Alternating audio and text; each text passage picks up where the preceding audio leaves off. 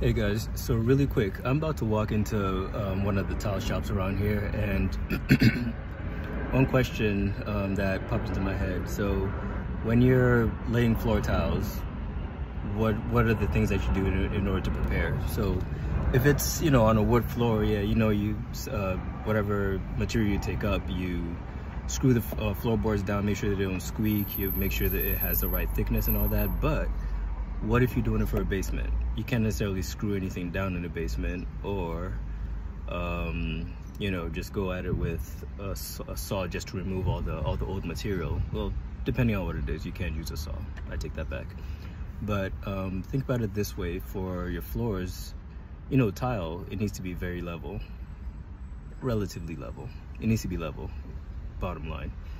But in order to make a basement floor, which is mostly concrete, sometimes mostly concrete, in order to make that level, what do? You can use your floor leveling compound, or just go over it with call it a fine-tooth comb if you want, but just look at the detail. If there's any cracks, try to repair that. Or if there's cracks in your basement floor, you have an issue that you need to address first.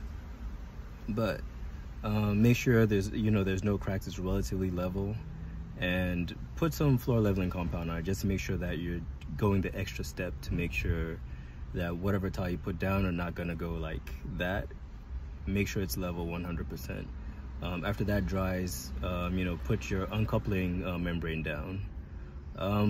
Sometimes you can get away with it, but in my experience, removing tile off a concrete floor without an uncoupling membrane is a pain in the what. It's a royal pain. You don't want to do that to the next person that has to take it up. I mean, it's not going to be your problem, chances are, but you don't want to do that to the person that's going to be taking it up, because it's a fellow contractor, or even, who cares, even if it's a Fortune 500 company that lays tile, it's still going to be one person doing it. It's not going to be the whole company or the person called company doing it. It's going to be one individual or a set of individuals doing that. So just throw them a bone, be kind to them, whatever.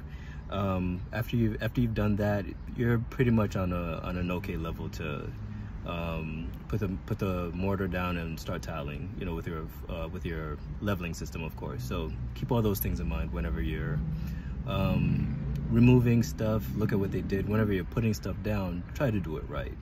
At least, if not for you, just do it for the next person. If you're doing it for yourself, like if you're a DIY champion and you're going at it gung-ho, even better, make sure you do it right, because if you sell your home, or if your son or your grandson has to undo it, make it easy on them. Save them a little extra stress. All right, that's my tip for today. Let me know what you think. Leave a comment or 2 or 3, whatever, just leave comments. And yeah, keep on sharing. All right, we'll talk some more.